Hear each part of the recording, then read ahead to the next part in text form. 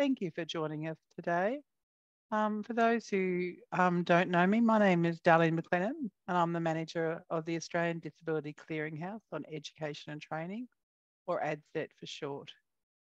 I want to start by letting you know that this webinar is being live captioned. To activate the captions, you can click on the CC button in the toolbar that is located either at the top or the bottom of your screen. We also have captions available in a browser, and the team will add that to the chat box now for you to access them there. Okay, I'm on Lutruwita, Tasmanian Aboriginal land, and in the spirit of reconciliation, ADCET and I respectfully acknowledge the Lutruwita nations that ADCET is hosted on, and we'd like to pay respect to all the Aboriginal and Torres Strait people and recognise the Aboriginal history and culture of the land, and pay respects to elders past and present, and to the many Aboriginal people that did not make elder status. Also, we want to acknowledge all the countries participating in this meeting, and also acknowledge the elders and ancestors and their legacies to us, and any Aboriginal and Torres Strait Islander people participating in the webinar.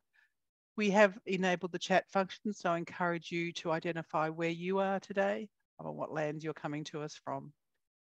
Today, the webinar is accessibility in my Office 365. Inclusive isn't elusive, which is a great title.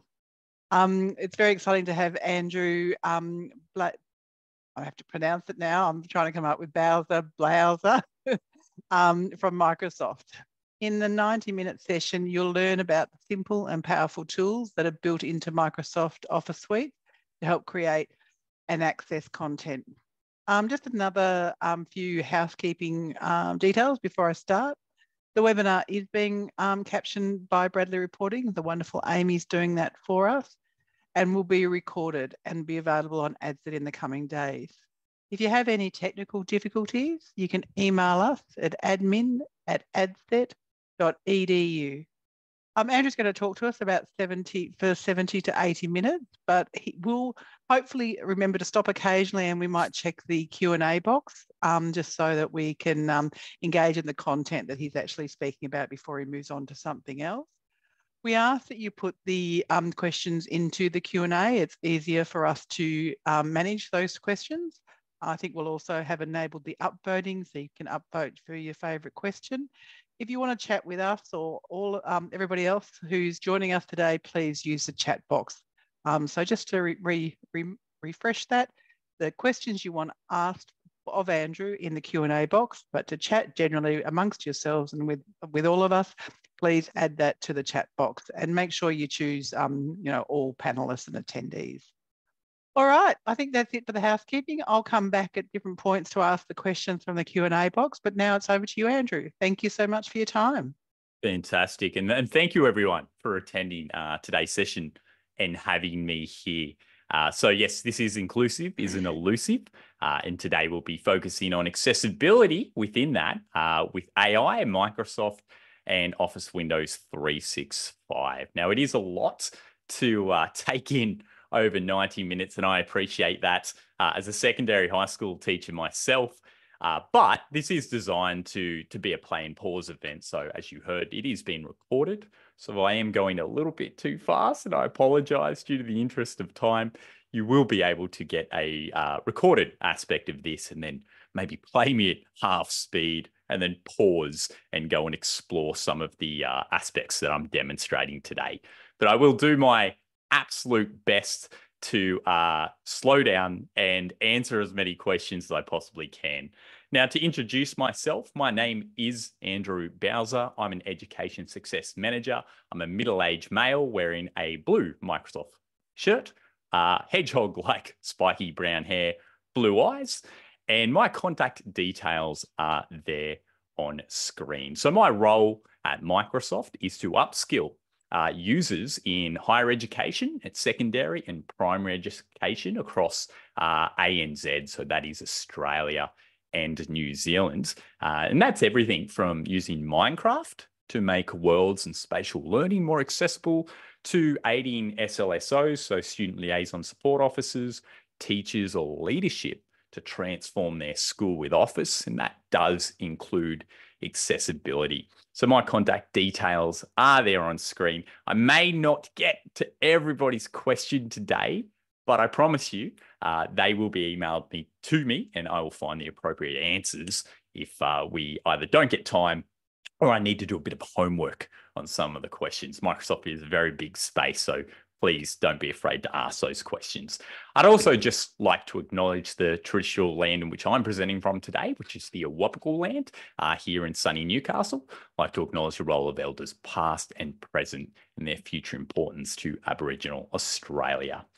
Now, I have a lovely little session agenda here. I'll try and touch base on as many of these topics as possible. I am going to apologize in advance. I am naturally a very fast speaker, so I apologize to your closed captioner right here, right now. But I'm very excited to share where we currently are with some of the tools that you have at your disposal around accessibility. So we'll have a look at everything from the overview of the landscape where Microsoft currently sits, AI and accessibility, which is very exciting. I'm going to do some live demos with Copilot and show you the art of possible. Then I will touch base, obviously, on Windows. Ease of access and accessibility is a bit of a staple, being Windows the most dominant operating system in the world. Accessibility plays a huge role in its design. And we'll have a look at accessibility in Office. Now, our mission, obviously, at Microsoft is to empower every person, organization on the planet to achieve more. I was a secondary high school teacher, and I worked with a lot of, obviously, students with accessible needs. Even I myself have accessible needs to an extent. So I'm going to share some of those tools that we use and some of those tools that you actually have access to today, which is really exciting, especially the AI aspect. So we try to promote independent learning at Microsoft, everything from learning, visual, hearing, mobility, neurodiversity, and mental health. And I'll be basically touching base on some of the tools to support things like dyslexia and dysgraphia and low vision, blind, colorblind, but also some of the research we're currently doing around aspects of such as epilepsy and mental health. And it basically can be around the processing of information that can be as simple as your accessible need that you may need to everything where it might be a mobility issue or a vision issue that we need to make sure something is more accessible. So because of that, we have a number of tools. In fact, we probably have, I would say, I know this is on edge saying this, but maybe some of the most diverse tools because we have some of the most diverse products in Office to support accessible needs. And I'm going to show you a list of resources today and some groundbreaking technology. And I'll do that live. Technology you can access today, right? Which is really cool. So we're going to have a look at Immersive Reader. I'm sure you've seen Immersive Reader, word prediction, dictate, editor, ease of access. They're the staples within Office to make life a little bit more accessible and easier. And then, of course, really identifying the facts that these are our bread and butter within Office 365. Our CEO, Satya Nadella, has a son, actually, believe it or not, who has accessible needs, who has a disability. So he's a huge advocate for making sure Microsoft have a huge array of accessibility built throughout Office. And just to see how much of that learning tools that we're bringing throughout Office, our goal is to fill up what we call the learning tools matrix. So if you're using a product like OneNote or Outlook to check your email, maybe Microsoft Word or PowerPoint or Excel, even Microsoft Edge, there are accessibility tools in there to support your learning needs. So it could be a picture dictionary for students that need that visual representation, could be color filters for those that have a visual discrepancy, or maybe mobility issues. So dictation that really comes into play. So some additional tools which I may not get time to speak to include Microsoft Translator. One of my favorite tools actually to do group translate conversations. I used to use this all the time in many different academic environments. We have a great little app where it splits the phone into two screens when you sit at a table, and it translates what you're saying in real time to the opposite person. including Group Translate, where it can translate into 4 different languages simultaneously. So if you're bilingual, you speak 4 languages, it's a great little tool there. Office Lens, which is another great mobile app that will take any hard copy material like this bit of paper and digitize it and use immersive reader, screen readers, dictation, so you can edit those documents. I'll talk about accessibility, automatic alt text using generative AI, and some other aspects of accessibility there as well. So first thing I really want to point out is that all sounds great, Mr. Balzer, but what happens if we need help, right? There's one of you, there's many of us across the nation. A lot of people don't know this, but you actually have access to the Disability Answer Desk for free, which is a great place to go if you have access or questions around the hardware that you may need to support your environment. So it could be adaptive touch controllers, or it could be eye tracking or Halo aspects there. Or it could be around the product suite. This will connect you to a real person that is specialized in accessibility, that work at Microsoft, to answer your questions and solve your needs. So this will be in the PowerPoint deck. It is the Disability Answer deck non-enterprise. So what does that mean? I'm just going to bring it on screen here for you. So what I've just dragged on screen is a website from the Disability Answer Desk at Microsoft. It has everything from accessibility tips. We're going to talk about this one very soon. Answer your questions with AI. And this is great if you need help and you're not part of an organization. We call that enterprise. So a university, or you don't own office, your school, your organization hasn't got office. This is just a generalistic, I need accessible support. So great website for you to contact our Accessibility Answer Desk. We have a phone number. We have ASL support there as well. And we have an email, right? So that you can just click it and send your question. And then obviously they will connect you with the individual that can support you. Now, if you are from an organization, a university, a school, and they have purchased Office, so that means you have access to Word, PowerPoint, Excel, we actually have a Disability Answer Desk Enterprise version. So enterprise being you are part of an organization, or you're part of a school that has purchased Office because you're paying for Office more or less. That will redirect you to our enterprise support for our customers, okay, which is more specific to around obviously using accessibility for work than the general Accessibility Answer Desk.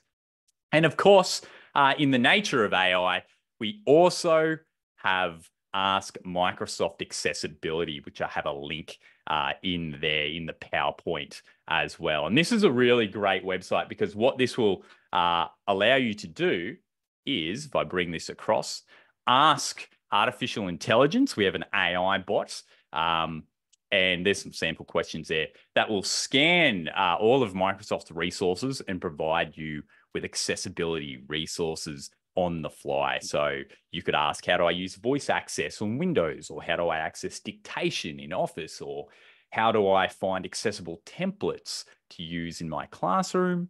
This is a great little place to go, and it will go through using generative AI and find some wonderful, wonderful things to support you there. So some great human-esque, and I say human-esque because yes, it's a phone, you talk to someone on the phone, or it's an email, but a real person besides the AI, but will answer some of your questions and try and help you out. That way you can scale, right, across your organization. A lot of people don't know that these support sites are here with real humans on the other end, which is really, really nice.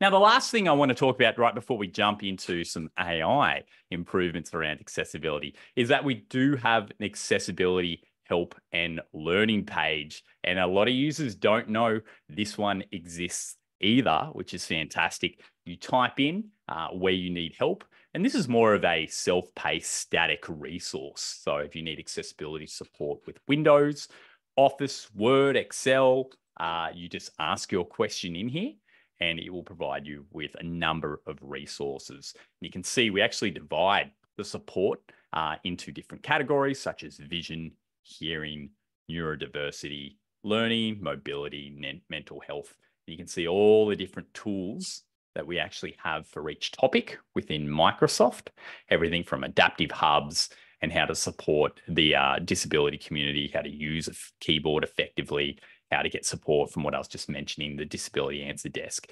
More resources there than what we have time for today. Now, we'll just pause there just to see if there's any questions. I think that is more or less pretty straightforward. It's a great start knowing that there's this love and support around accessibility, help and learning for everyone that's around. Yes, yeah, Elizabeth, absolutely. A lot of people don't know about the Disability Answer Desk. A lot of people don't know about the accessibility, help and learning. They're great places to start. Okay. Now on that, let's jump into something a little bit different here. In terms of technology, it's only been out for a few months per se.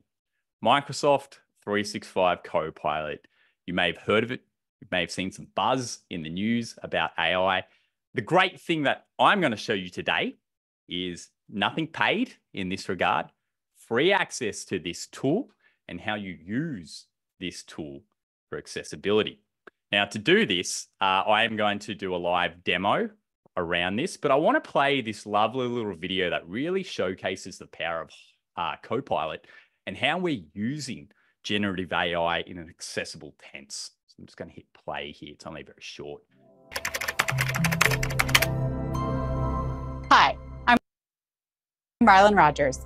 I work as Microsoft's Disability Policy Advisor. I'm based in the United States in Washington, D.C. I'm often following hearings, policy announcements, and happenings in legislative bodies around the world. In public policy, words matter a lot. So my notes for these hearings need to be accurate. As a dyslexic note taker, this used to mean listening and re-listening, and then checking transcripts. Now Copilot really is my hearing assistant. I will ask for a summary of the hearing and then follow up seeking direct quotes of the topics I'm following. This saves me time, helps me review more hearings, and creates high-quality notes with citations that I can return to whenever I need them. This is my Copilot. How can yours help you?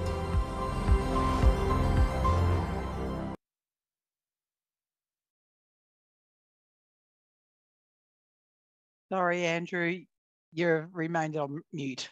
See, that old one. I've done before. That's obviously a information literacy aspect of accessibility of using Copilot. Someone did ask, is Microsoft Accessibility Copilot questions captioned and logged? The free version of Copilot, there is no data protection. So just be very mindful of what you put into that. That doesn't mean it's all over the internet or anything like that. But if you're paying for Copilot in terms of your organization, it's locked to your tenant. There's data protection. You're using consumer Copilot, which I'll be showcasing today. There is no data protection per se. So just don't get obviously too personal with, copying medical results or something like that and asking Copilot for assistance, if that makes sense. So let's actually explore Copilot. And I'll do some live demos here because I think this is really powerful to see. I'm a huge advocate for seeing live demos, and Copilot can help in so many different ways, right?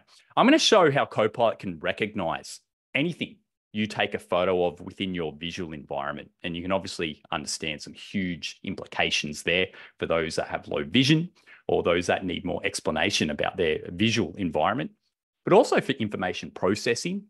So if you can't concentrate or have autism, or you might be dyslexic, on how it can help you understand videos, create summaries, how it can help you for mobility aspects, write phrases and emails, and all sorts of wonderful, wonderful things. I use Copilot all the time, and I'm going to show you how you can also use Copilot literally today, right? So you can walk away from this and go, oh, wow, I'm going to check that out. So Copilot can be found in 5 places. Copilot.microsoft.com. In the Edge browser, that is the Microsoft Internet browser. So on screen right now, I have a series of different pictures that showcase where Copilot is, with obviously Copilot for mobile circled. So that is the one I'll be demonstrating today, because I'd encourage you to download Copilot, which is free, to your mobile phone so you can play with it later. We also are bringing Copilot to Windows for free. And we have bing.com/chat. So there's 5 places You can access Copilot. You don't have to be limited to your phone, but obviously the phone has some distinct advantages. As you navigate the real world, you have a digital assistant, accessible digital assistant in your pocket that can help you understand, summarize, and visualize your environments.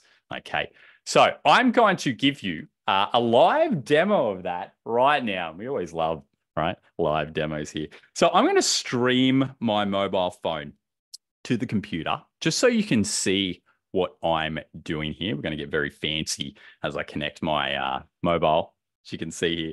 And this is my mobile phone. Welcome to my personal mobile device. And I have a little folder here called Microsoft. And this is where I keep Office Lens, which is obviously a very accessible tool to take hard copies of material and digitize them.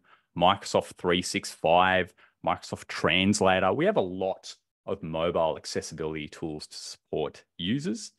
But you can see here from the Apple Store and the Android Store, you can download Copilot for free, no cost. Okay, now let's actually have a look at how Copilot can be used for accessibility. Now, I have Copilot right here, and obviously if you are not attuned to using your mobile phone, or you might have a mobility issue, we can actually use our voice with Copilot. So for example, I have a little camera icon. You can see at the bottom of the screen here. You're going to see my desk right here. I know we're getting quite fancy here. But if I take a photo of this environment right here, so I've just taken a photo of my peg basket just to give you a visual representation. And in Copilot, I'm going to speak to it about what I want it to do. So just follow my lead here for a second. Hi, Copilot, comma. I have low vision and struggle to see the world around me. Full stop. Can you please explain this image that I've provided? Now, I've used my voice, utilized my voice, centered a random photo, and let's face it, it is quite random. It's a picture of Peg, there's a bit of paper, there's a drink bottle sitting on a wooden desk. I've asked Copilot to help me understand what is in that image. Now, I really want you to pause and think about how you can use this, because not only can Copilot pick up distinct things within that image, but it can also do some very, very, very incredible detailed depictions. And I'm going to have Copilot read this out to us because, remember, I might have an accessible need here.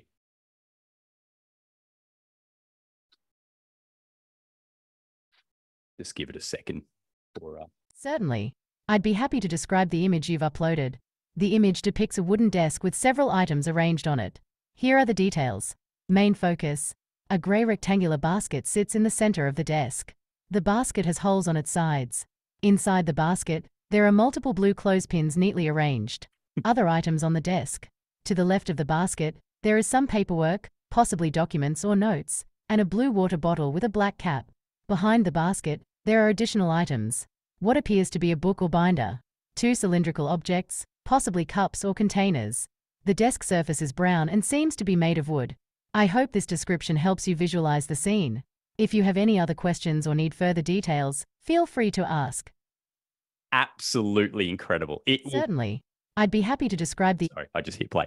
It will detail anything in your real environment to an extent unlike anything I've ever seen before.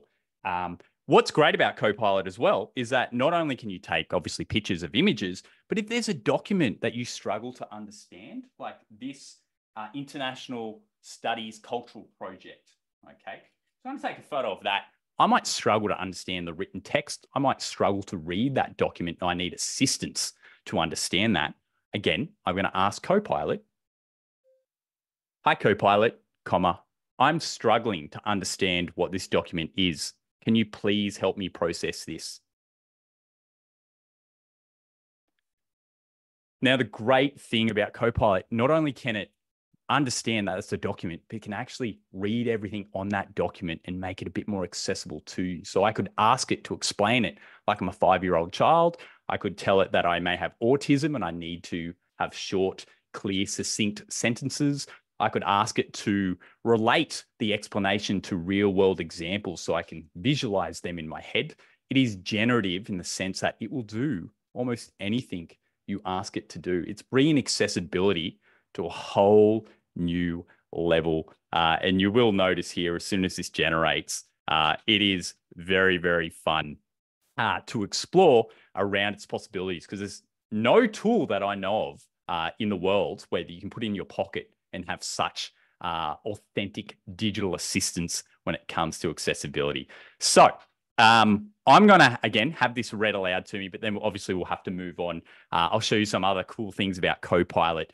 But you can see here that it's literally breaking up that document in terms of the title, the context, the purpose, literally from a photo. And if I have that read aloud to us, just for those that may need it, it takes just a second to process, by the way, just so you know. So that's why there's Certainly. Let's break down the document titled International Studies Cultural Project. Title and context. The document is titled International Studies Cultural Project. It appears to be related to an academic project or assignment. True. Purpose of the document. The purpose of this project is to explore and understand culture in the context of international studies. Also true. Students are required to research and create a PowerPoint presentation. I'm just going to pause there. But you can see overall message. It's identified that it's a world map and icons. I can ask Copilot to summarize this for me. I can ask Copilot to add emojis to help me visualize. I can ask Copilot, how can I change this document to make it more accessible? Like literally, let's do that. Hi, Copilot. How can I make this document more accessible? Can you please give me some ideas? Now it's going to look at that exact document. And, Certainly. Ooh. Improving document accessibility is essential to ensure that everyone can access and understand the content. Here are some ideas to make your International Studies Cultural Project document more accessible. Okay. Clear formatting and structure. So I'm going to stop you there, Copilot. As you can see, it's not just generalistic talking about how to make things. It's talking about this particular document. So you can imagine the power of Copilot. Now, in the interest of time, I could be here taking photos and explaining how it can identify the colored pegs and all sorts of wonderful things. In terms of productivity, however, right, this is where it really can kick off. So I'm just going to open up, obviously, a website here. And I can ask Copilot to help me understand what is on this website in terms from an accessibility lens, okay? Maybe I'm watching a YouTube video, which I struggle to focus in. I'm struggling to get, I guess, the main point, the main message. I could copy that video link, okay? Then just open up Copilot again. And I could ask Copilot to summarize this piece of content in 5 points or less. So I might just do that right now. Copilot, can you summarize this video? ? I have a short attention span and struggle to understand it. Now, what I'm going to do there is just paste the video link just so it understands what I'm referring to. Copilot can summarize it. It can help me articulate it. Look at that. Isn't that incredible? So it's summarizing this Microsoft accessibility video that we actually have here. And we'll go through, sorry, I copied obviously the YouTube ad before I got to the video, but that is such a powerful tool. I could ask it, for example, to break the video down into steps, right? I could ask it, what are the latest updates with accessibility in Copilot? So this will be my last demo on Copilot because there's obviously a lot to show in Microsoft. But I really encourage you to take this away and play with it because there's just so much that you can use for accessibility. And then I'll pause to answer some questions here. Hi, Copilot. What are the latest updates in the accessibility space from Microsoft in the last 3 months? Now, Copilot, you don't have to search the web. Copilot will understand what we've released in terms of accessibility. Certainly. Here are some of the recent accessibility updates from Microsoft in the last 3 months. That's incredible, right? Accessibility Assistant in Microsoft 365.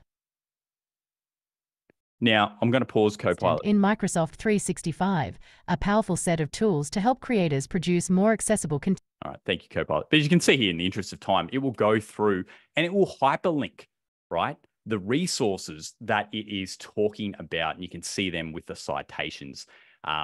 Look, honestly, your entire world has just become far more accessible in the palm of your hand or in the pocket of your pants, so to speak, or dress, or whatever you're utilizing to carry around Copilot. I use this on a day-to-day basis, and it is game-changing, literally game-changing.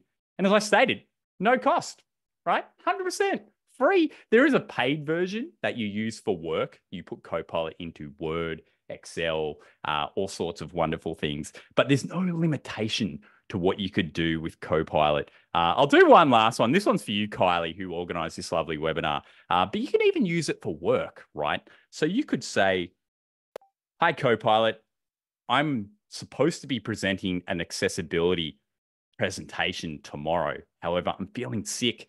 Can you write me an email in the style of Steve Irwin explaining that I won't be able to attend, and send my sincere apologies?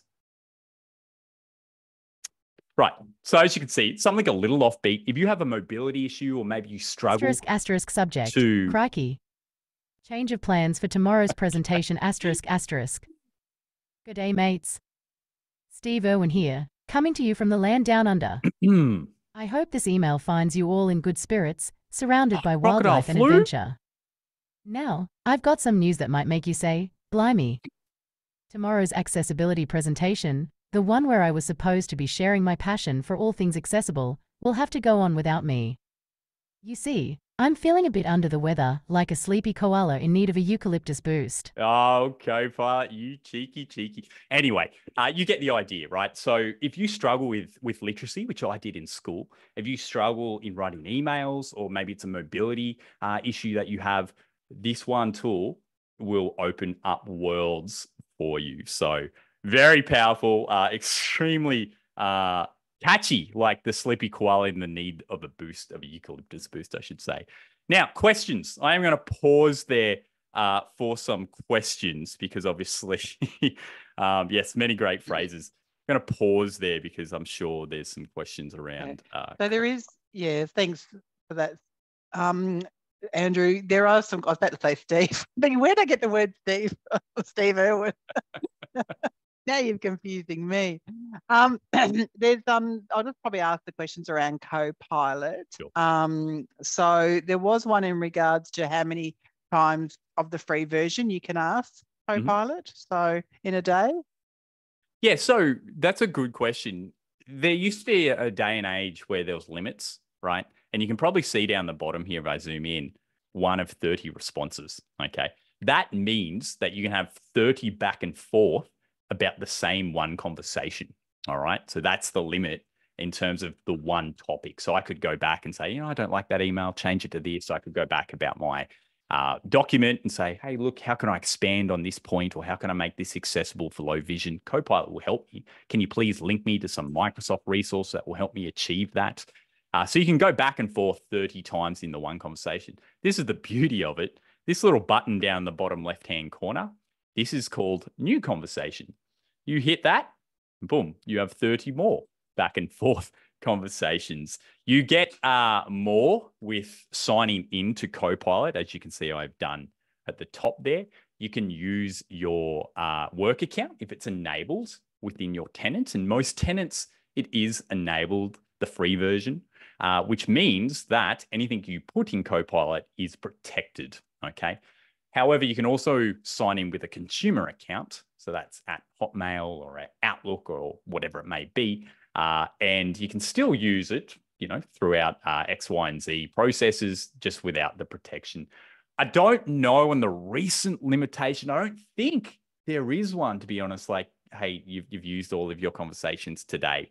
So, yeah, if that is the case, I'll update in post. But I'm pretty sure we've expanded that now. Excellent. Just another question was around what voice that was. So that, is that an Android phone that you're using? Or I'm using an iPhone, and okay. The voice dictation and the voice prompts come from the actual phone device itself. So okay. Android will have X, Y, and Z, and iPhone will have X, Y, and Z. Dictations that's coming from the phone itself. And now, if you like a different voice, you can actually use it in a web browser, obviously, and that will take your computer's voice. I know a lot of users install, Australian English. As you can see, this is Copilot on the right-hand side. The exact same thing, but not on my mobile phone. And I can do everything I just did right there on a computer. Excellent. So in relations to for a computer that for someone using a screen reader on a computer who's blind, what is the interaction between Copilot and a screen reader? Yeah, that's a great topic, because I was just reading about that right before we started this session. We actually have, if I just go to a website and bring you up a reference, if you type in Copilot and screen readers, we actually have a website here that's all about using Copilot in Word with a screen reader, for example. We have support documents about using Copilot, screen readers, the different types of technologies that we actually have here, which is really interesting because it might be a screen reader, it might be dictation, it might be some third party that you have on there. We've incorporated accessibility components into the support site around Copilot. So just ask what you'd like Copilot to do with screen reader or whatever it may be, and there will be a support site to support you. Excellent. Yeah. I think that is all the Copilot questions. Now, we've got a few that will come up later. So if you want to keep going, and we'll keep going. Sorry if I missed any, but yeah, no worries. We will come back to questions. Yeah, absolute game changer. I'm really excited to share that with you today. The fact that it can really identify anything in your real world and save you so much time, and a lot of accessibility built into Copilot. Okay, so let's jump into some other aspects of accessibility and Office 365. So I'm just going to bring this up. This is our PowerPoint deck before I went and blown your mind with this amazing pocket accessibility aspect here. And we're going to have a look at some other aspects that's obviously more baked in, less generative, that's outside of Copilot. Okay, and I've just added some screenshots of how Copilot works in the PowerPoint deck for those that might need this description, so you can go through this in your own time and explore. Now, I would like to talk about Windows accessibility. Obviously, we had a look at Copilot, which is on your phone or can be in the browser or built onto your PC. But we actually have a lot of accessibility tools built into Windows and Windows 11. Now, I have a small video, which I'd love to show, because Christine Douglas, she's from Wyndham College. She's in year 11. And we've employed Christine in a traineeship at Microsoft to support us with making accessibility resources from a student perspective, but also to assist adult educators. You can see here Christine working on accessibility posters, I should say, making Windows 11 and 10 top tip videos on how you can make this more accessible. And Christine's asked, well, I've more or less asked if I'm able to share, obviously, a piece of Christine's video so you can see how she builds accessible content using these technologies, okay? The first thing you'll notice when I play just a portion of this video for you today, I might just play the first minute or so, is that she uses an AI voice to text, right? Speech to describe the video for those that need that accessibility support. And she's in year 11, right? So she can do it. We all definitely can do it. So this is her short video called The Way You See It. This won actually at a short film festival. And I said, hey, am I able to share this today? Just to show how you built an accessible video with some of the AI capabilities that we have here in Microsoft. And I'll share how she actually put the voice to text over the video just by typing it in. Black and white footage of Christine's hand brushing against long grass fades in, followed by footage of the back of her head. Now that is an AI voice that Christine's just typed in. Hello everyone, my name is Christine Douglas. I'm 19 years old and a pathway student at Wyndham College in New South Wales. But what sets me apart from other students is that I'm legally blind. However, that doesn't stop me from achieving my goals. Recently, I was elected in as school captain and recently won Judge's Choice for my short documentary called The Way You See It. Black and white footage fades to color as Christine looks at the camera. Christine walking in a field with a cane with text on the screen that reads, "The Way You See It," a short film by Christine Douglas. POV of Christine using her cane in the playground, inside buildings and going up and down stairs. Now I'm just gonna... Another thing that sets me apart is that I am the first blind school-based trainee, and so I work at Microsoft as a part of my work experience. But before I talk any more about that, let me start from the very beginning. Now I'm just going to pause there. Obviously, you notice there's closed captions here on the Zoom call, so we're catering for that aspect. I don't have them on here, but Christine has provided an audio description of her video, and she's utilized the Windows tools to do such, okay? We have an AI voice video editor in our new video editing suite called Microsoft Clipchamp. So that's clipchamp.com. It is an AI video editor. It has accessible tools in there. I can't show you that one right now. I can provide you the website. Maybe I can get the lovely moderators to put it in clipchamp.com, because it's not out for education markets yet, which basically means you have to sign in with a consumer account as it stands. But there are other ways to achieve what Christine has achieved using Windows 10 and 11 and using your voice and putting that into the video. So Christine actually made a video on that. It's a 15-minute video, which I'm not showing today, but I'm putting a link into the PowerPoint slide where Christine will talk about all of the accessibility features that Windows has from her perspective and how it benefits her as someone that is legally blind. And I thought that was a really great video to make, solely to hear from someone that utilizes this from a student perspective. So you have access to that if you'd like to watch that after the fact. And I've also included a video from John, who's a designer at Microsoft, who works on the input and accessibility features in Windows 10 and 11. So he's basically talks about he's natively baked these into Windows for those that need that. So again, I will leave that in the presentation for you to consume after. Yes, I love examples from students too. I think they're very powerful. So just to talk about Windows 10 and 11, I'll keep this quite brief because then we'll move on to Office, but it's very important you understand that Windows is designed with accessibility in mind. And we did basically speak about this last time I was here, but it's one that you should never forget because, again, it is the staple of making sure a device is accessible for users. So if you are using Windows 10, it is called the Ease of Access Center on Windows 10. And you can see the Ease of Access toolbar in the settings aspect of Windows. So if you just type in Ease of Access in the Windows search, it will take you to the Ease of Access Center. Windows 11 builds on top of that if you're using Windows 11. Thank you, darling. And it adds, obviously, more accessible improvements in there. Improved voice typing, for example, improved narration using a bit of AI, improved live captions. So they have the same features. You're not left out if you're using 10 or 11. It's just 11's obviously a bit more updated, being a new Windows subsystem. So everything from vision to hearing to neurodiversity, things like enable text suggestions, turn off animations. Obviously, they can trigger seizure-like events, snap order, simplify the screen, dark contrast, different types of color capabilities that we actually have there. We reimagined this in Windows 11. We now call it the Accessibility Center, formerly known as Ease of Access. And this is where you go and personalize, right, everything you need in Windows.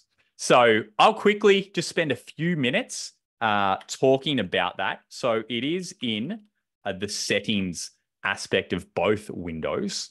Okay, so it doesn't matter if you're on 10 or 11, even 7. You just go into your settings, and on the left-hand side, if you're using Windows 11 or 10, you'll see either Ease of Access, as you saw in the screenshot, or Accessibility. Okay, so what I'm demonstrating right now on screen is the Windows 11 Accessibility Dashboard. And here we break them up into vision, hearing, interaction, and this is where you can tailor your device so you can change the text size. For example, You can change the mouse cursor, turn off the visual effects for neurodiversity. When I'm doing big presentations at the front of a room, I'll pick a really bold color for those that might struggle at the back there, and use a lot of these accessibility features. Christine Douglas, who I was just demonstrating, uses Magnifier, and you've seen me use Magnifier today. That's where I use these shortcuts in Windows, which is the Windows plus icon, to quickly zoom in on things that I'm talking about. So I'm talking about how you can invert the colors. I am using accessibility features. You saw Christine using some of the voice accessibility features to make her videos more dynamic and more accessible by doing dictation, by doing narration. And if you're someone like I was using with Copilot that needs speech to text and text to speech, we have all that built in to Windows 10 and 11. Color filters, there is a lot to unpack here. So I'm going to pause there just in case you have any questions around the Windows 10 or 11 Accessibility Center. I must say the new narration is absolutely fantastic. Narrator dialogue, skip for now, right. button, Alt and S. I have what New we call... natural voices are available. Narrator now offers more natural sounding voices that you I call set. that the Narrator window. Sully. Welcome to Narrator. Heading this level is the new 1. narration home. This is Narrator Home, where you can get help exiting Narrator. Exit that because I'm competing with narration. But as you can see, we've redesigned how narration works. And we have Australian English, right?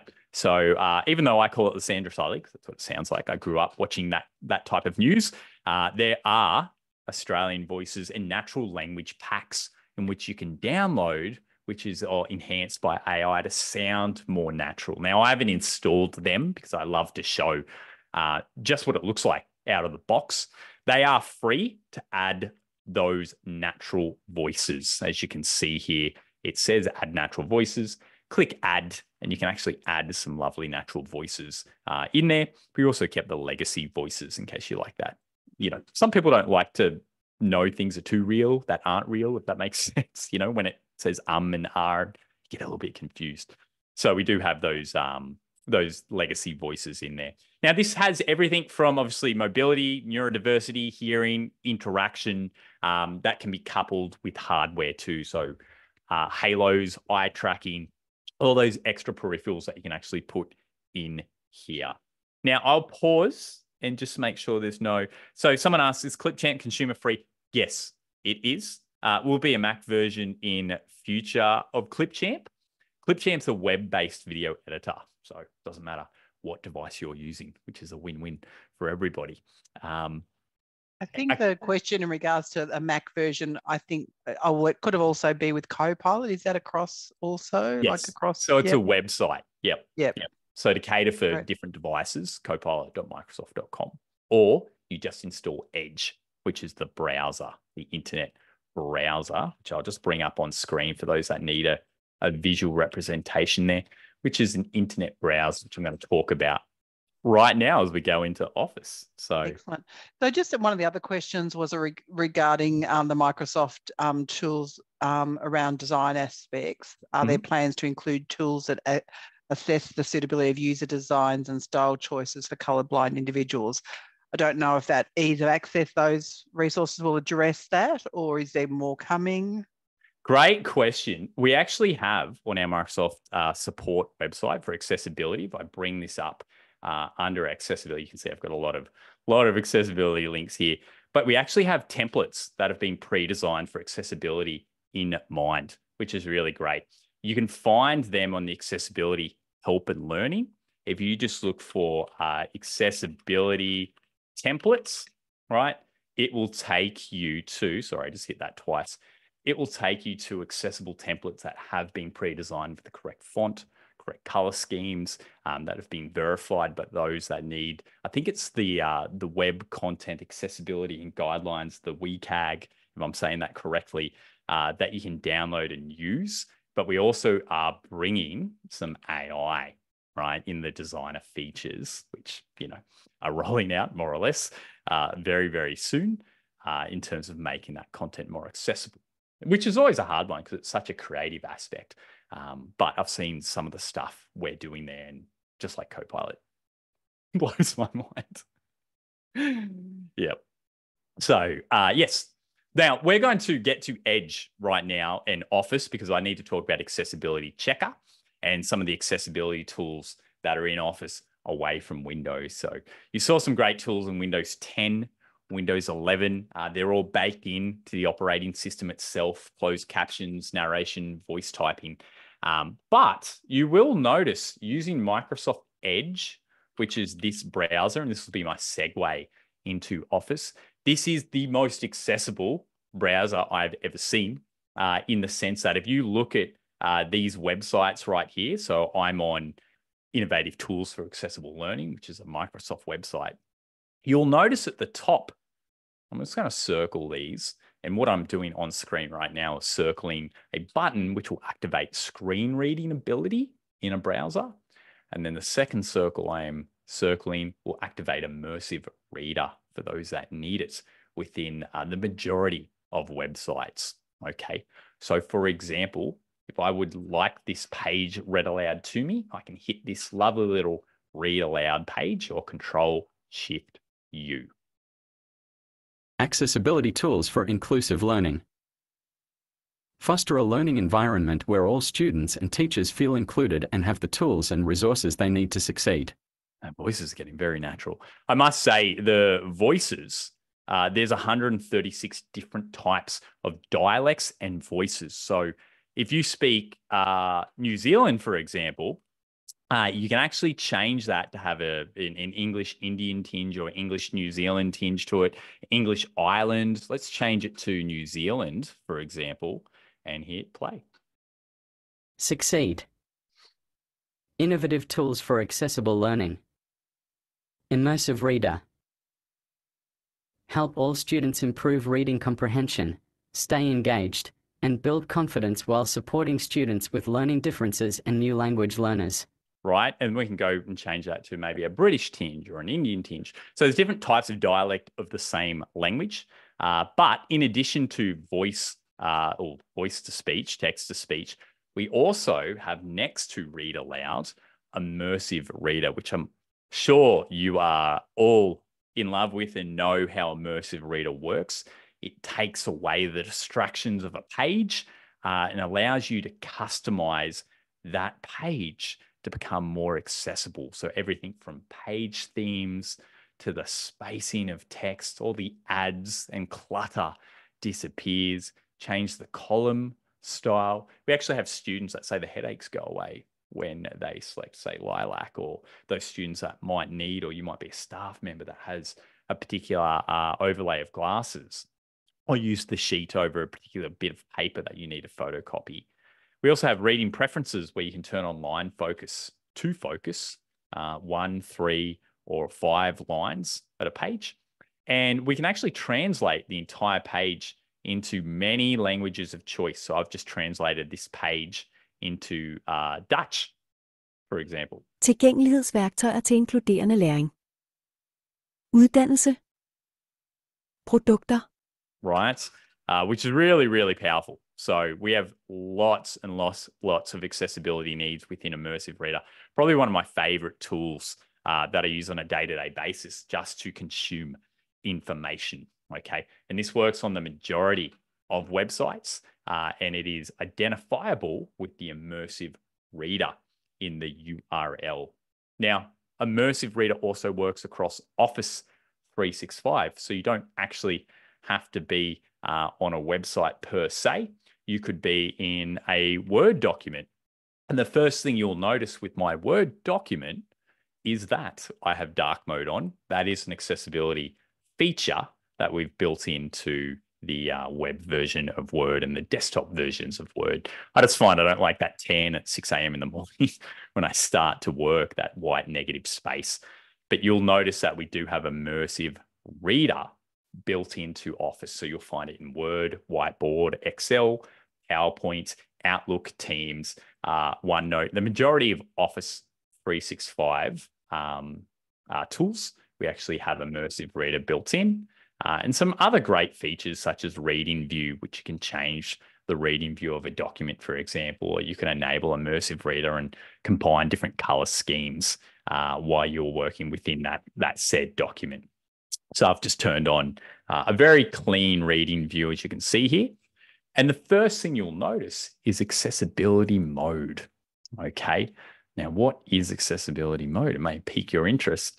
If I click on accessibility mode, all right, that's going to take me, and just wait for that one to load up right there, take me to a very particular area within Word where it gets rid of all the distractions, as you can see here, and all of my tools are designed around accessibility. Okay, so everything from zooming in, zooming out, read aloud, drawing tools, print mode. I can even turn on immersive reader in here. It's just all of the distractions are gone. It's contrast the document with the white to negative space.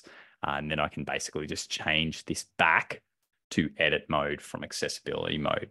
Now we do have accessibility checker, just like immersive reader, built across Office as well. So you'll see this not only accessibility section, but also check accessibility. And that will look at this particular Word document and bring up any accessibility issues found, whether it's images that you have that you don't have alt text, whether it's the structure of shapes that you actually have.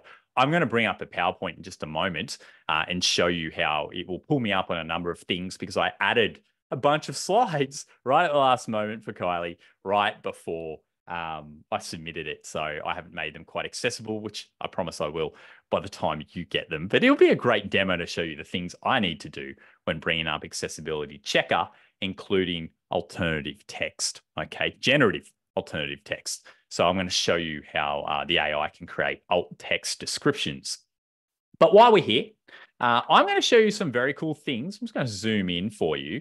Very cool things around dictation, right? You've seen and heard a lot of dictation and voice narration today. I think you'll find that you'll use it a lot more once you see how well dictation works. So I'm going to give you a live demo. I love my live demos. I think seeing is believing with dictation. And we recently bought a dictation company, I think it was last year. And dictation is quite incredible in terms of accessibility now, and especially those that have mobility issues. I'm sorry, closed captioner. I am attempting to slow down a little bit in my sentences for you. So let's turn on dictation. I'm just going to stop dictation there and make sure my spoken language is English Australia. We've done a lot of work with the US team to make sure things are localized here in Australia. I am going to set my microphone, as you can see here, testing. And I'll leave off sensitive phrases. That's a profanity filter. I'm not going to say any profanities today. And I'll also turn off auto punctuation so you can hear me actually edit my document as I go through this live today. Okay. Now I'm showing you this because I use this on my phone, as you could see with Copilot. I use this when writing emails, when writing documents. Dictation is built into Office. And if you haven't utilized it recently, highly recommend you give it another go. I'm on the web version. Okay, so it doesn't matter what device you're using, doesn't matter what OS you're using. This is just using the website web version of Word. You can see here, it's got all of the things I can do with my voice on the right-hand side the moment you turn on dictation. So I can have a look at all the different punctuation phrases I can say, or the editing phrases I can say. But I'll give you a live demo here. Okay, so let's turn on dictation. Hello, everybody, my name is Andrew, and this is an example on how we have improved dictation, full stop. Now, I am generally a fast speaker, so I find that dictation keeps up with everything I'm saying really, really well, full stop. New paragraph. Now, you will notice dictation takes a second to process in the cloud because it's powered by artificial intelligence. Full stop. Delete the last sentence. As you saw just then, I'm making this up on the spot and I made a mistake. So I deleted the last sentence with my voice. Full stop. Bold. Now I've literally started to change the formatting and the font of my document by using my voice. Full stop. Start list.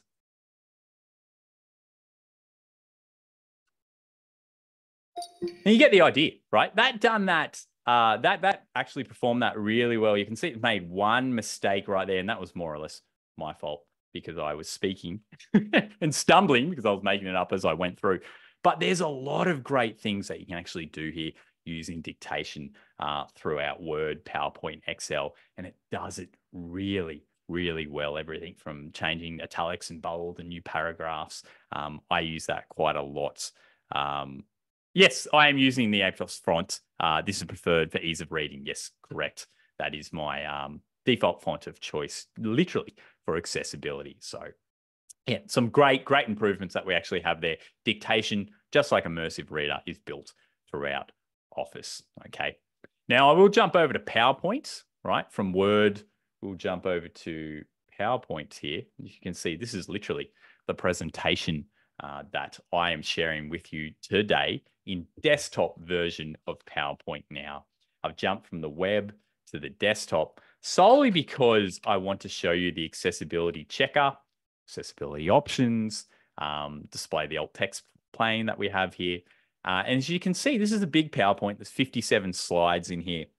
And as I bring up my accessibility checker, I'm going to click check accessibility. So what I'm demonstrating right now on screen is a PowerPoint presentation with some of the accessibility options such as inspect without color, spelling and grammar, font color, and of course, the review check accessibility aspect of my document.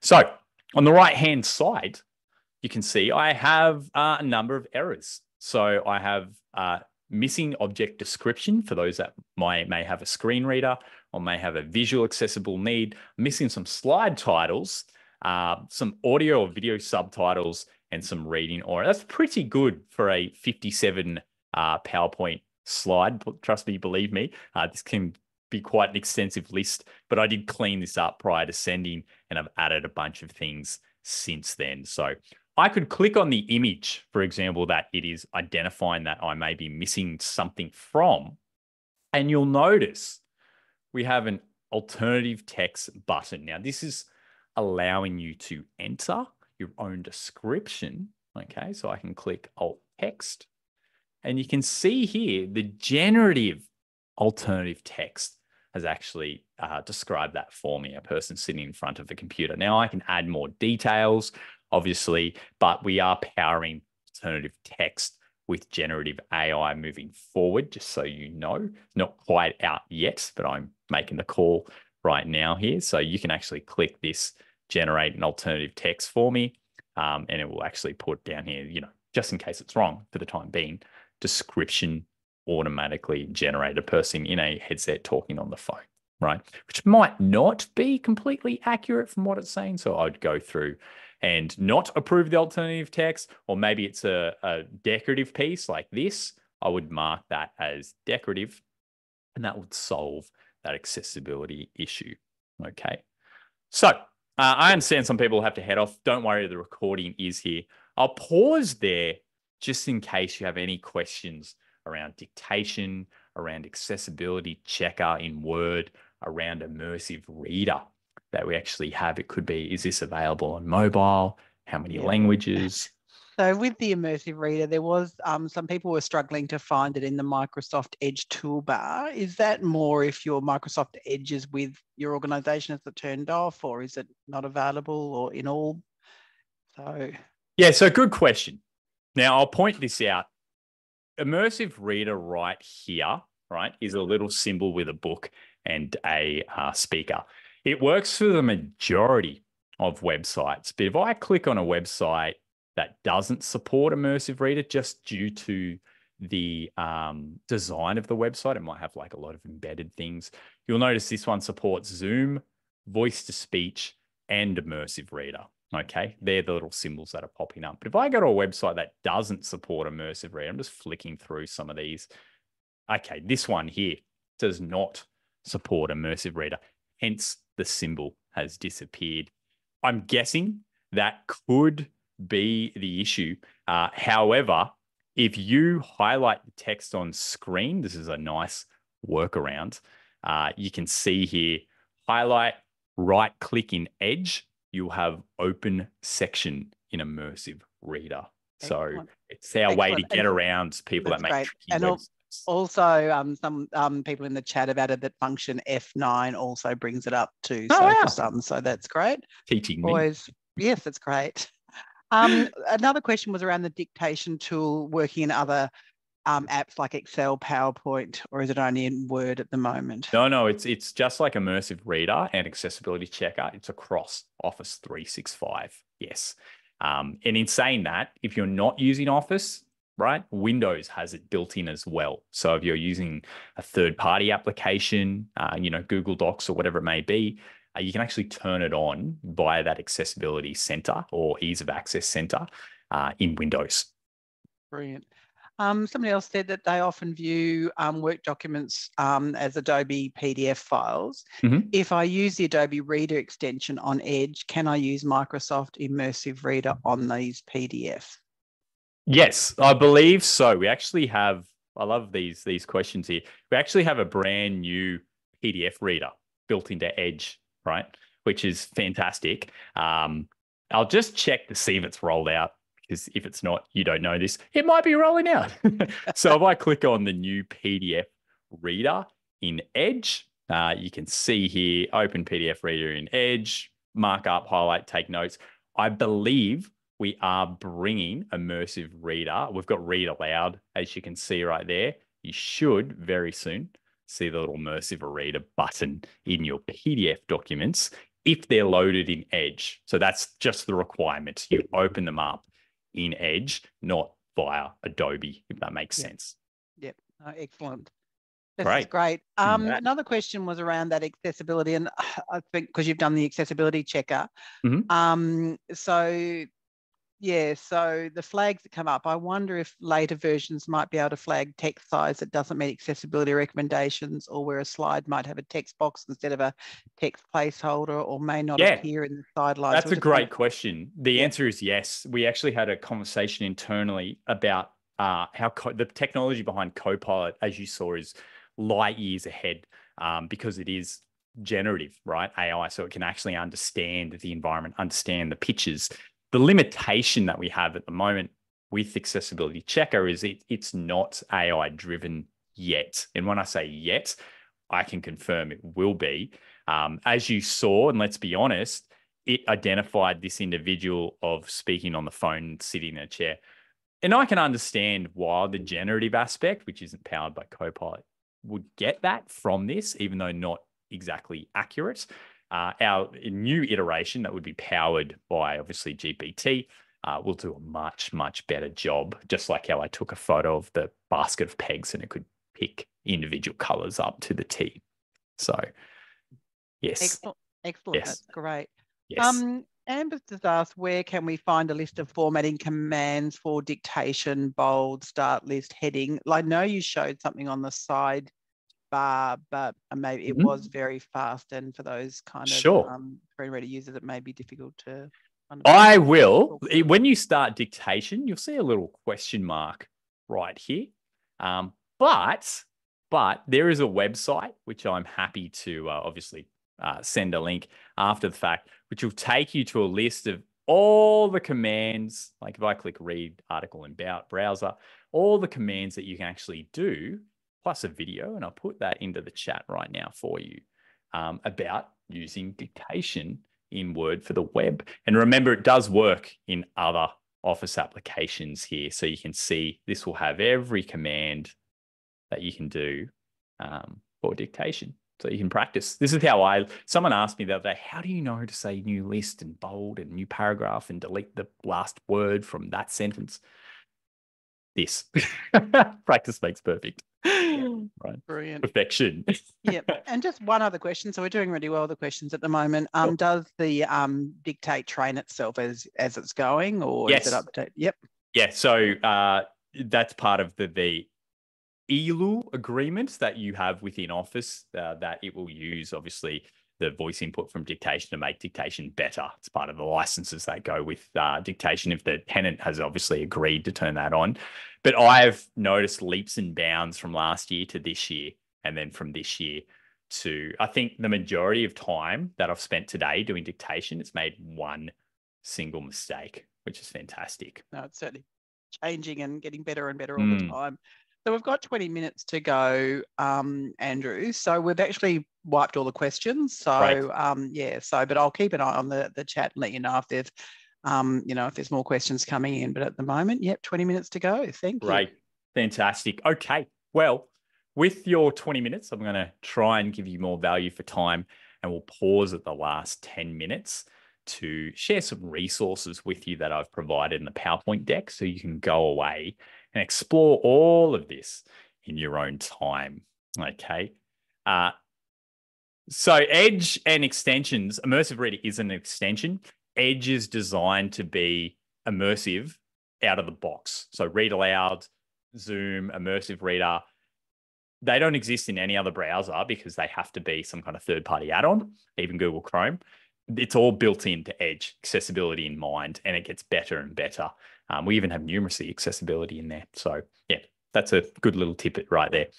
Now, while I'm here, I'd love to show some more accessibility features that are specific to certain tools. So for example, a lot of users use PowerPoint. You can do dictation in PowerPoint, and just, so I can show you exactly I mean what I mean. And you don't even have to speak English, believe it or not. You can dictate in Chinese, or you can dictate in French if you speak it. You might be bilingual. I'll change mine to English Australian. But you also obviously can go to View and you can turn on Immersive Reader. So dictation, Immersive Reader. But what I love about PowerPoint, it has some very specific tools. So for example, if you're doing a presentation at the front of the room, you might know a cultural audience that is attending your session, or they might need a visual aid. So I can change my spoken language and my subtitle language. So let's just say, for example, we have some Dutch, lovely students coming on in, or some parents coming in. I'm obviously here speaking English at the front of the room. I've clicked always use subtitles, and I click play from current slide. Right, I'm just using the web version, by the way, of PowerPoint right now. You will notice as I continue to speak, the subtitles in Dutch will start appearing down the bottom of the PowerPoint. And there's many, many, many languages, I believe over 100 of different types of subtitles that you can have to provide more accessible cultural linguistics with your presentation, right? So this is my real presentation, by the way, that you are seeing on screen around the solar system that I would use in my high school classes for those that need a visual description. And down the bottom of this, subtitles of my language that I'm speaking in English are coming through in Dutch or Chinese or Indonesian or whatever you... Mercury. There's a video of me talking about Mercury. Another great accessibility feature. Yeah, it's great. It does it really. Do you speak Dutch? It does it really, really well. Another great feature I'd love to show, and if you have a mobile phone, I really encourage you to grab it right now, because I'm going to explain how this is an accessibility feature. I will put a link into the chat if you don't have access to a mobile phone right now. But I love showing you this feature right here. It's called Present Live. Okay, it's different from just doing a PowerPoint presentation. It's a very special accessibility tool within PowerPoint. And I'm just going to change my audio settings, subtitle language, English, great, microphones on, all that lovely stuff. Now, if I press Present Live, right, what that will do is bring up a QR code for you to scan, or a link for me to share into the chat. And I want you to visualize what this need is for. I was doing a parent-teacher interview at school in 2018, and the student had Italian grandparents, elderly, low vision, hard of hearing. English was not their native language. So I enabled PowerPoint Live.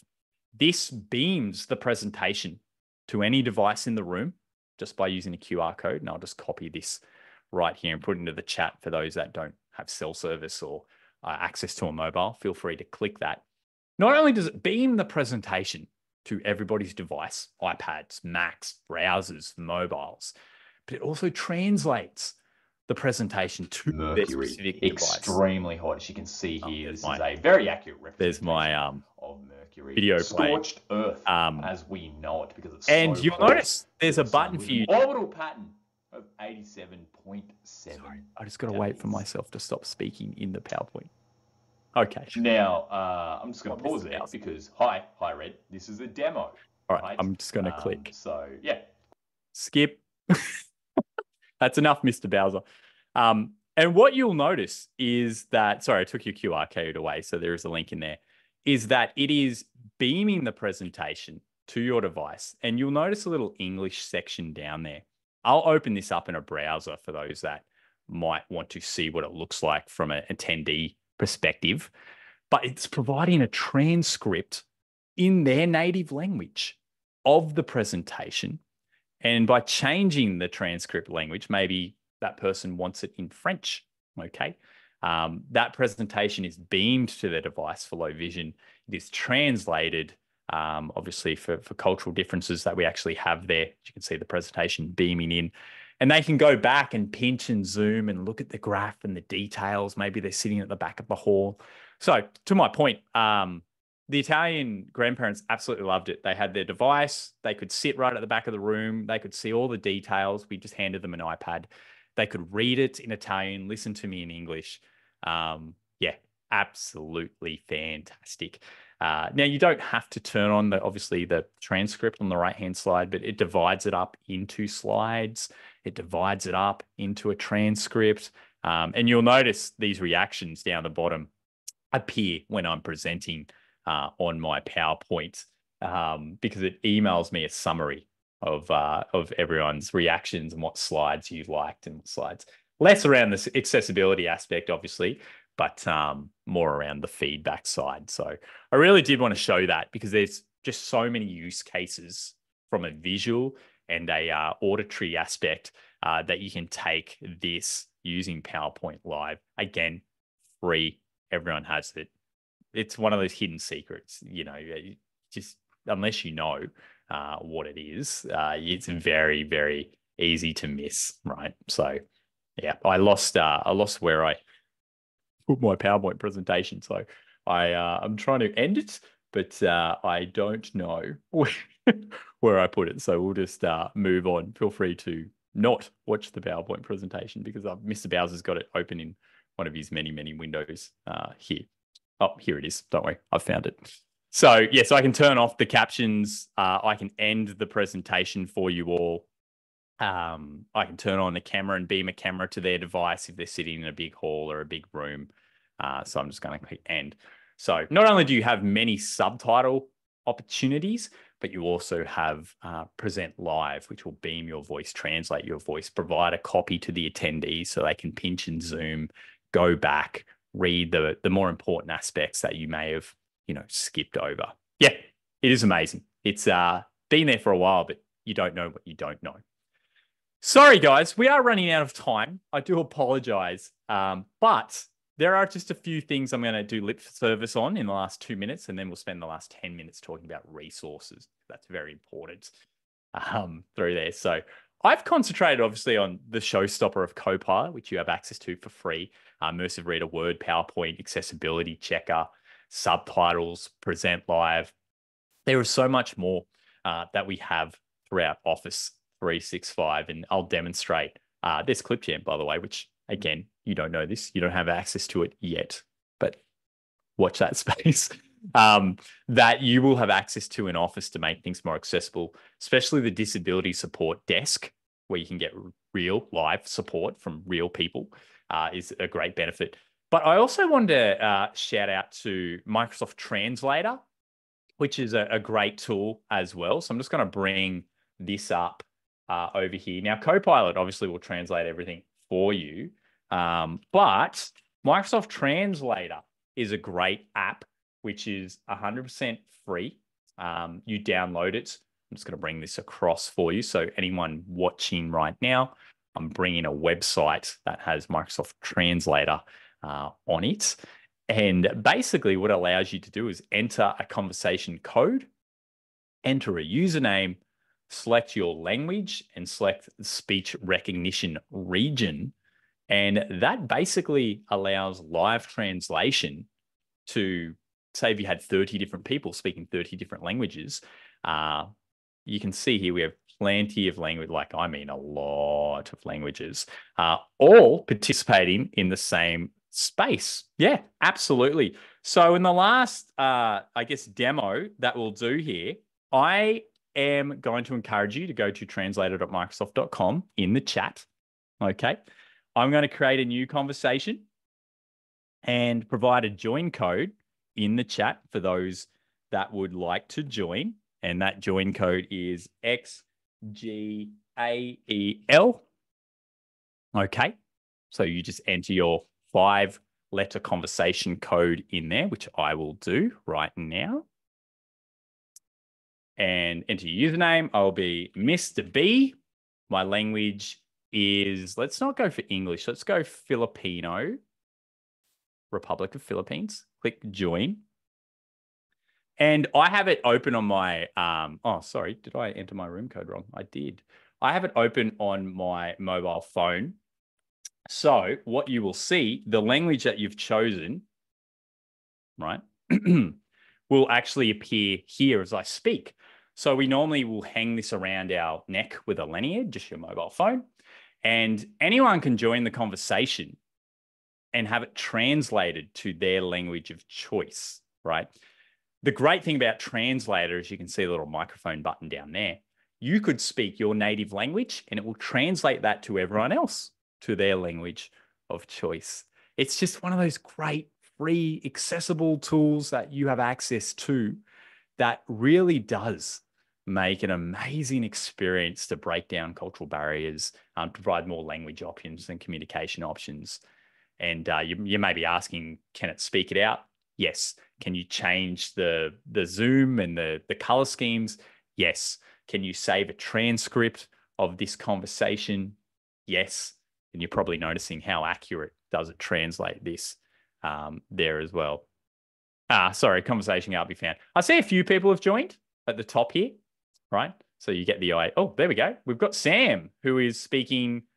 I've set my language to be Filipino, so I don't know what that says. But if I had that in English, I'm sure I could understand what Sam is saying. So yeah, great group translation tool for languages. You can actually translate simultaneously, all right, which is really cool. So I can see the participants in here, those that have joined, and some really cool extra options are in the mobile phone on how that works. You can also type as well. So Sam is saying hello. Okay, great. Okay, I got to stop it there, guys. I'll be here all day showing you all the tools that we actually have throughout Office 365, and I'm sure you have some questions. So let's just jump back to our PowerPoint, and I'm just going to bring it to our resources. It's been a lot of fun being here with you today, and hopefully you've picked up some really great tools here. So you will get a copy of this PowerPoint. What I'm demonstrating right now on screen is 6 videos, sorry, I had to count just then, on accessibility stories that we actually have, just like Christine in Microsoft. I really love these videos. Andrew, for example, I really relate to. My name's Andrew. I struggled to read as well when I was young, uses learning tools. He uses Immersive Reader, all right? Justin uses dictation to write documents in Word. Veronica is low vision, just like Christine, who's created the perfect website using Microsoft Sway, which is another product you have access to for free. University lecturer who believes in exciting time to be a blind person with seeing AI. All right. So there's a lot of great videos there, personal case studies and stories that we actually have. Is Copilot only available from Edge? No, you can go to copilot.microsoft.com, but you can install it on your phone, or you can bring it to the side of Edge using the button, which is only available in Edge, the Copilot button. I believe there's plugins coming too for other browsers. We have an accessibility learning webinar series. Okay. So if you are interested in learning more about accessibility and you want to attend live workshops, you can sign up for accessibility webinar sessions. And you can also check out the completed accessibility webinar sessions that we actually have here. So we've developed quite the YouTube playlist on how to use accessibility. So narration, Microsoft Teams for inclusive education, remote work with sign language, right? Remote work with inclusive collaboration, live captions. These are great. And they're very detailed, by the way. They go for about an hour each. If you're looking for that deep dive and you're a visual learner like I am, maybe you might use Copilot in combination. There's some great sessions to watch. We also have a do-it-yourself. So if you're a kinesthetic learner with Microsoft, like I am, I like to get hands-on and find out where immersive reader is and press read aloud all the time. We actually have these hands-on, right, sessions. They're much smaller. They're like, how do I use keyboard shortcuts? Or how do I change my screen size? Or how do I turn on closed captions? Plenty of visual aids for you there as well.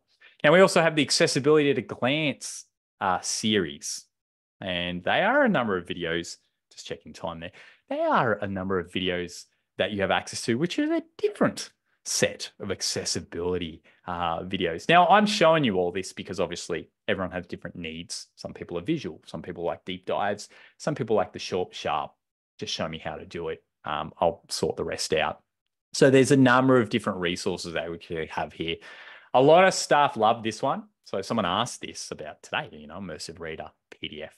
We actually have PDF accessibility training, even though PDFs technically aren't our product. We recognize a lot of users use PDFs in the industry. So we have PDF accessibility training videos as well, right? They can bring up and, how to use accessibility in PDF, how to use bookmarks and headings, and all sorts of wonderful things. We have Office accessibility, which I have been talking about today.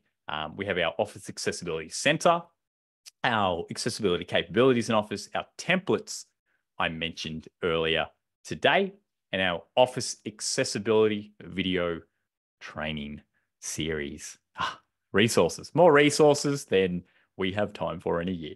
And these are great, like making your content more accessible. How do you get started? How do you create accessible emails? Let's face it, we all use emails at some point. How to create accessible PowerPoints, Word documents. And these are videos specific to those products, which are really great. Really recommend watching them. Windows 10, I have a list of Windows 10 accessibility options to help you if you're a Windows 10 user.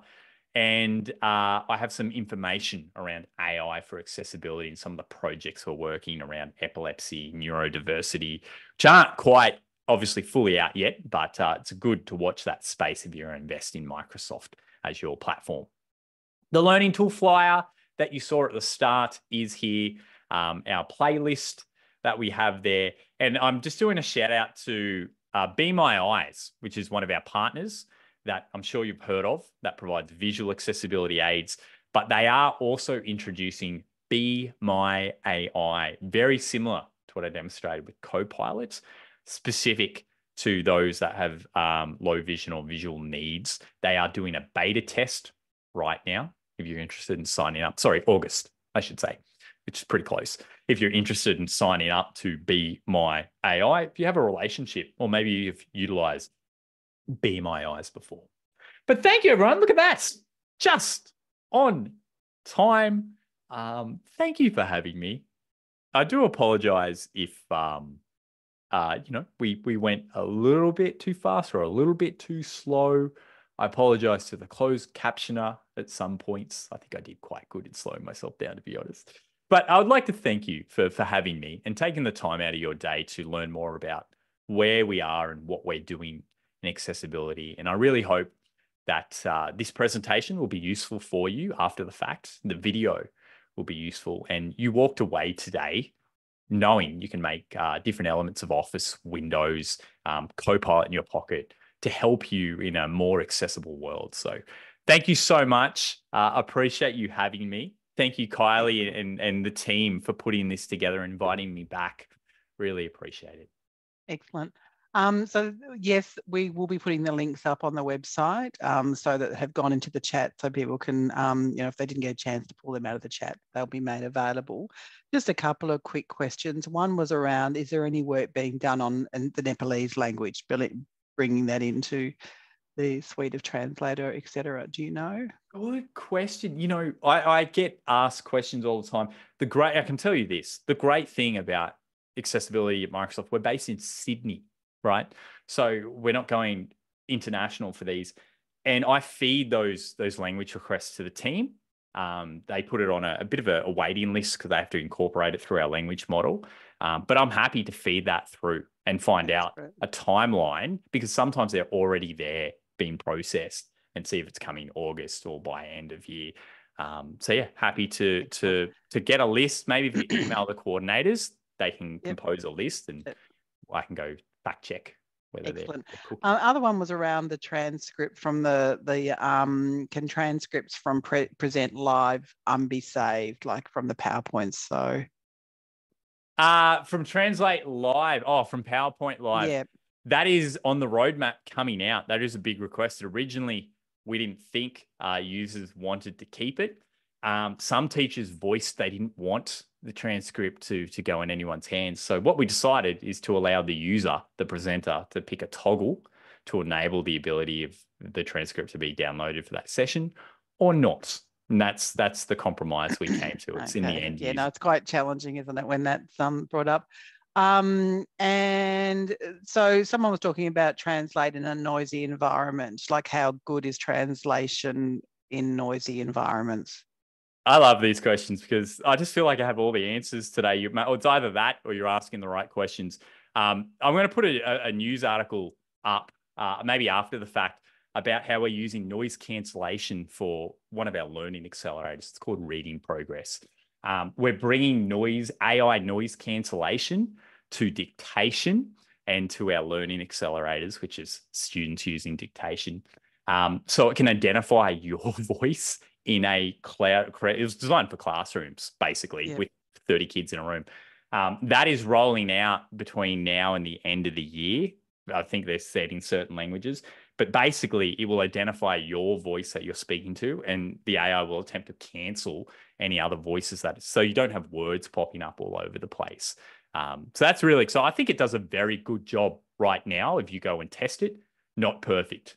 This next step will really improve how that works. Right. So watch that. We had a meeting yesterday in Microsoft Teams, and the presenter's audio was terrible. So all of us actually had to turn her sound down, but the automatic translation actually got pretty much word perfect. So that was pretty amazing. So you realise, how far we're coming.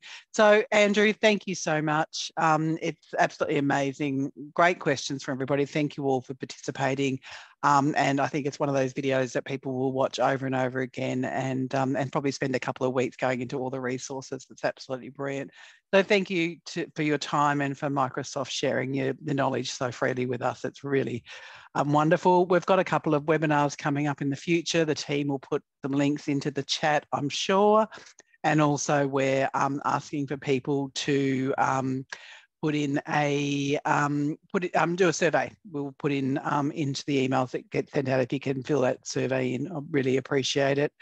So thank you, everybody, and thank you for Amy for captioning. Absolutely wonderful job as always. Okay, take care, everybody. Have a great, is it a Wednesday? I think so. Have a great Wednesday. Take care. Bye. Thanks, everyone.